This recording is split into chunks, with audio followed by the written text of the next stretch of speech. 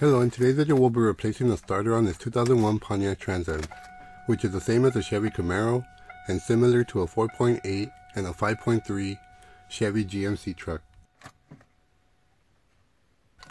One thing you want to check on these GM vehicles is to make sure that the security light does not stay on when you turn the key, because that will create a situation where the car won't crank also.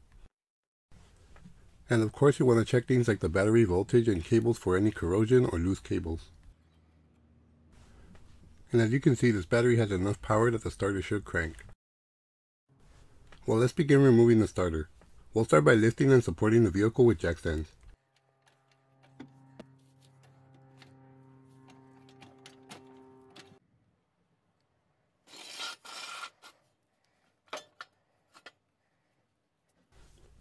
Now that we got it lifted and supported, you want to be sure to disconnect the battery.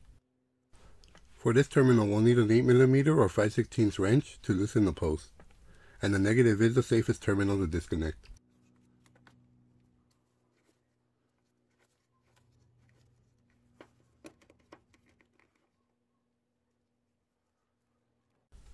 And now to locate the starter. This starter is located on the passenger side, tucked in just below the exhaust manifold. First thing we'll need to remove is its connection to the low oil level light. You'll want to use a pick or a screwdriver to lift the tab up and pull back on the connection to disconnect it.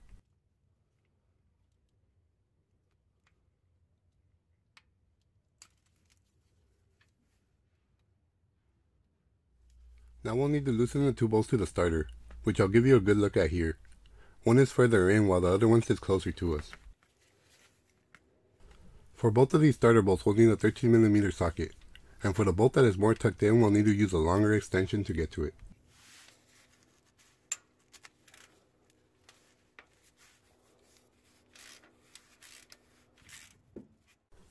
Now that we got that one loose, we can loosen the other.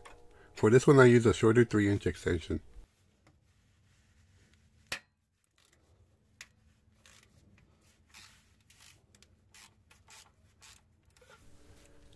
And now I remove the other bolt that's more tucked in completely.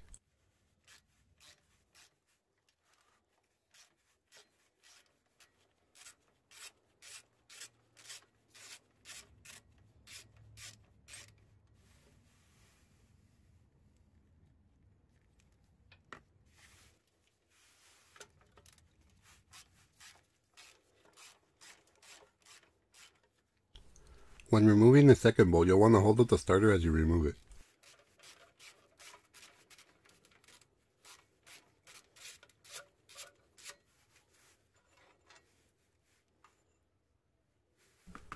And now we can maneuver the starter out of the mounting area.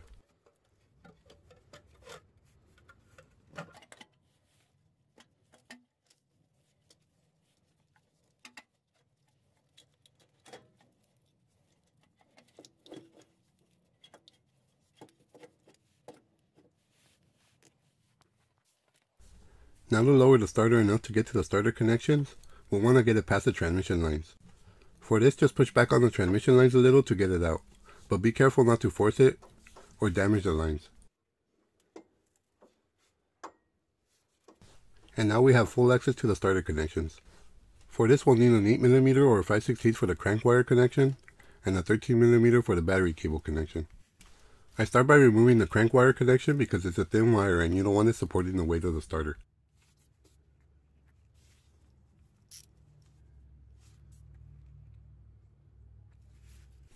And now that we got it loose, we could just remove the nut and the wire.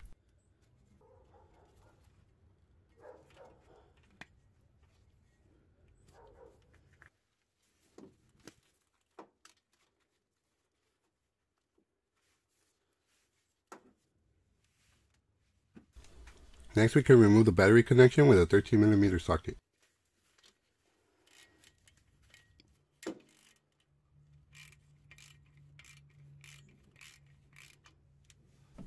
Now that we got it loose, we can remove the nut by hand and slide the wire off.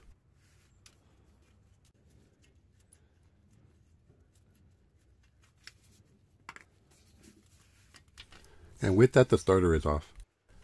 This is the starter I'll be replacing it with. I prefer to use new starters, so I'm going with that.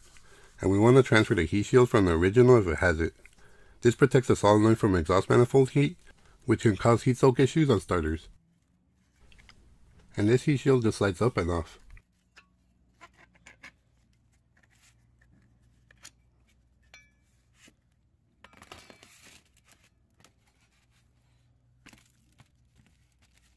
And now we can place it on a new one. You just want to make sure that the clips line up with the starter housing.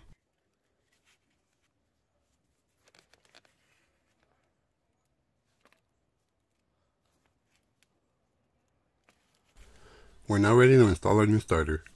Let's start by removing the new nuts and lock washers off of the solenoid.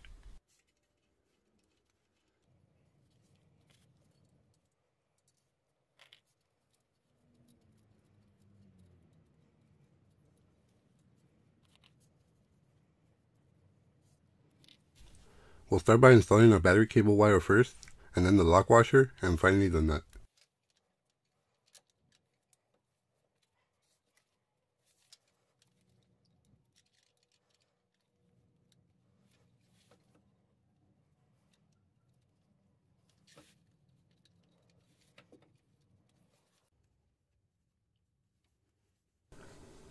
Once you got them on, we can tighten them using a ratchet and a 13mm socket.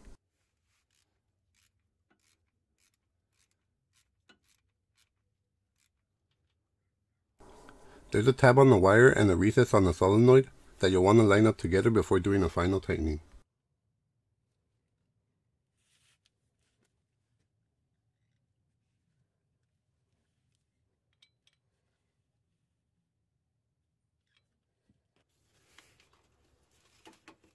And next we can install our crank wire plus the lock washer and finally the nut.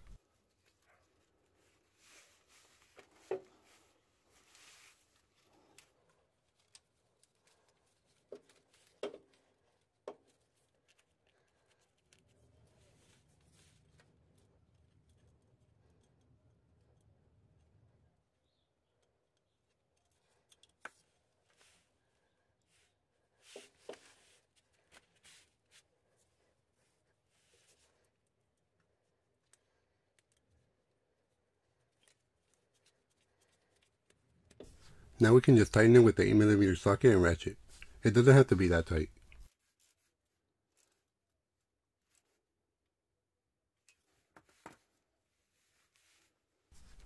Now that we got that done, we can slide the starter back in and mount it, and insert the two starter bolts to hold it in place.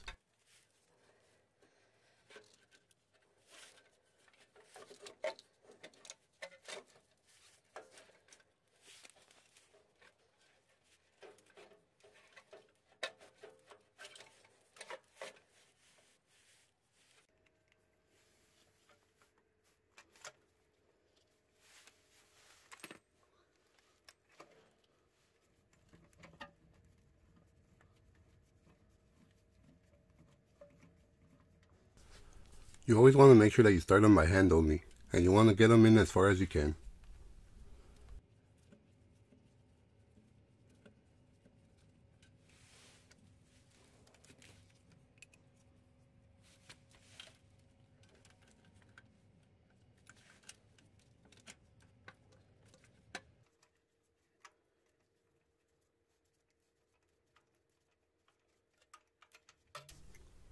Now that we got them both in, we can tighten them using the ratchet. You want to tighten them by going back and forth, not just fully tightening one and then the other.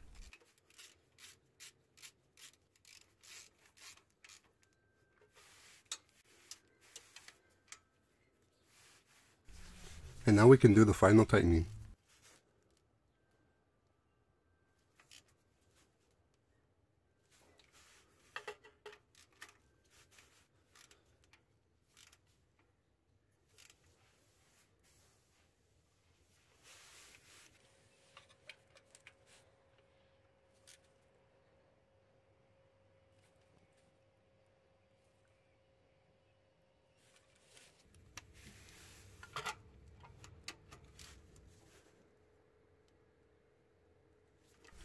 And now we can reinstall our oil light connector.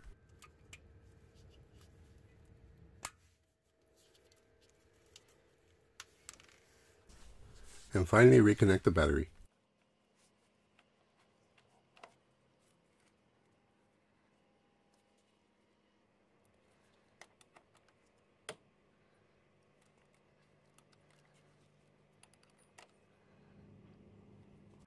And now let's see what happens.